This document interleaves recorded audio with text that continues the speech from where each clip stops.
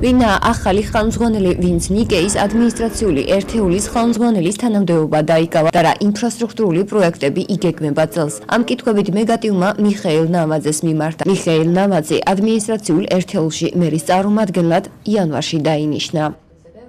ამ თანამდებობაზე დავინიშნე 2018 წლის 1 იანვარს 2016 წლის 2015 წლამდე უпроსწორად მუშაობდი ერთ-ერთ კერძო დაცვის სამსახურში, მონიტორინგის სამსახურის უფროსად. კიას უბანთან, დიდი ხანია შეხება მაქვს, თითქმის ყველა ბინასთან, ყველა ბინაში მცხოვრებ ადამიანთან კონტაქტი მქონია, მაქვს კიდევაც და ჩემი სურვილი არის, რომ ამ ხალხის ინტერესები და სურვილები მივიტანო ქალაქის თვითმმართველობამდე და არსებული პრობლემების მოგვარებაში აუდგეთ გვერდით და მოვგვაროთ მაქსიმალურად.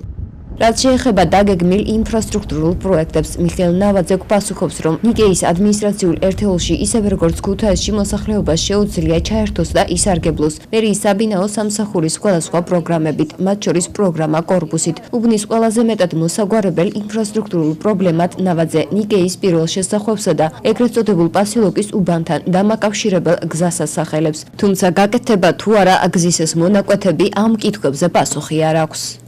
ნიკეისს ადმინსტრაციულ ერთეულში მთელი ქალაქის მასშტაბით ხორციელდება პროგრამები, პროგრამა კორპუსი არის მაგალითად ერთ-ერთი, რომელიც შეიცავს ეზოების კეთილმოწყობას, ლიფტების რეაბილიტაციას, მარტივი ტიპის ტრენაჟორების მოწყობას და ასე შემდეგ არის ჩამონათვალი, რომელსაც ინტენსიურად ვაცნობთ ამხანაგობის თავმჯდომარეებს. ნიკეისს პირველ შესახვევში არსებული გზის რეაბილიტაცია არის დაგეგმილი, არის პასილოკის გზასთან დამაკავშირებელი გზის რეაბილიტაცია მოწყობა.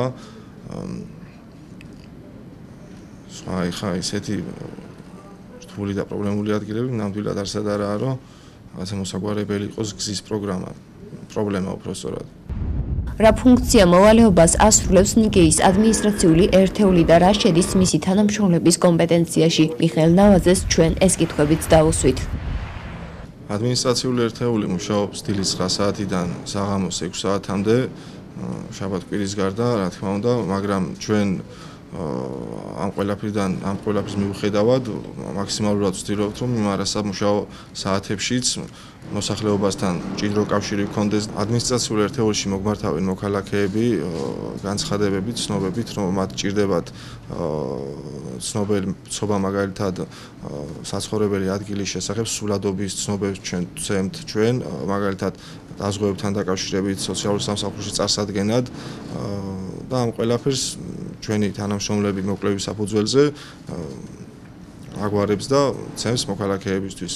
რამდენად ხშირად მიმართავთ ნიკეისს ადმინისტრაციულ ერთეულს დახმარებისათვის, რამდენად საჭიროა სახელისუფლო რგოლის ამ ორგანოს არსებობა? ჩვენ ამ კითხვებით ნიკეისს მაცხოვრებლებს მივმართეთ. მეგატივი ასევე დაინტერესდა, თუ რას მიიჩნევენ ადგილობრივები მათი უბნისათვის ყველაზე აქტუალურ პრობლემად და რის მოგვარებას ითხოვენ ისინი.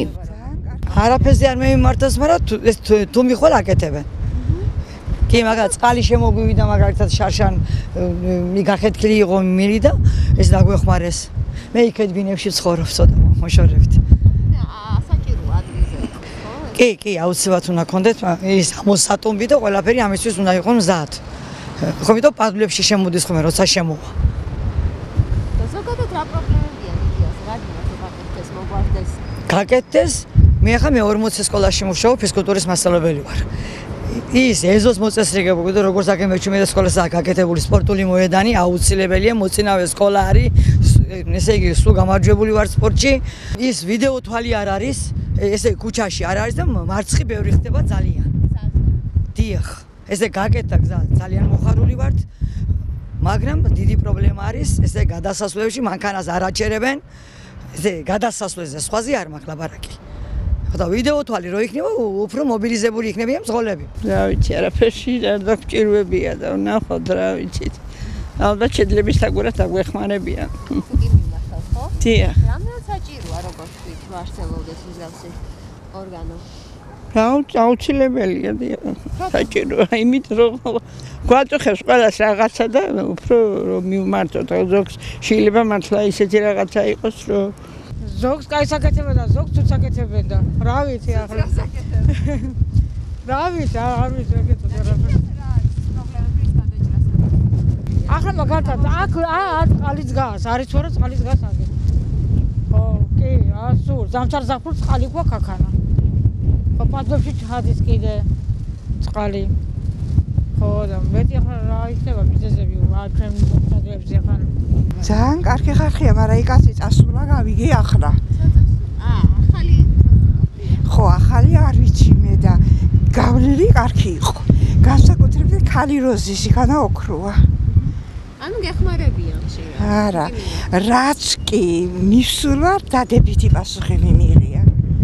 ხო და ახლა გავიგე ის კარგი რევიშვილი იყო, ხო? ის კაცი წასულა, რატო წავიდა არ ვიცი, ახალიაო, ახალგაზრდაკაციო. არ ვიცი, ეს ახალი არ ვიცი. არც არაფერს აკეთებენ, არც არაფერს აფუჭებენ. ასეა.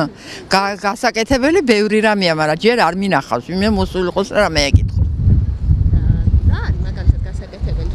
ბებო, წყალი არის გაფუჭებული, იქცევა, პადლებია გამსებული. პირამდეა, იქცევა წყალი უმოწყალო ტბები მოდის, აქანა კაცი არ არის გამკითხა. აქანა დღე ვერ გეივლი ნაირი ამბავი. ეს როცა წყალი მოდის, წყალი რომ მოდის, კრიშებიდან მოდის წყალი და ტბა არის. და პადლები. პადლებში ჩადის და სამსია პადლები. ვირთასაც ყველანაირად. თუ მიგიმართავთ და თუ გახმარებიან. კი, როგორ? აი, რაზე მიგიმართავთ მაგალითად? არაფერზე კონკრეტულად, მაგრამ ყოველ შემთხვევაში კონკრეტულად. და ნიკეისს რა პრობლემები არის გადაჭრას ისურვა? პრობლემების მეტი რა არის? ნიკეისს. მაგალითად, ადრეები სამსია, წლის თავარი პრობლემა. ბევრი ასახელებს ამ პრობლემას, ანუ ძირითად პრობლემა ეს გასმანის. ადიეზებში. აგერ ეზოების კეთილმოწყობა, ბავშვების სათამაშო გასართობი რომ იყოს. პრობლემების მეტი რა. ხო. მეგატივი კვლავ განაგრძობს მუნიციპალიტეტებში ვიზიტს და მოგაწვდით ინფორმაციას როგორც ადგილზე დაგეგმილი სამუშაოების, ისე მუნიციპალური ერთეულების ხელმძღვანელი პირებისა და მათი უფლება-მოვალეობების შესახებ. დიდი მოხარული ვიქნები თუ მე-40 სკოლის სეზონში გაკეთდება სპორტული მოედანი, ესე იგი იმსახურებს მე-40 სკოლის ბავშვები ამას. კარგად ბრძანდებოდით.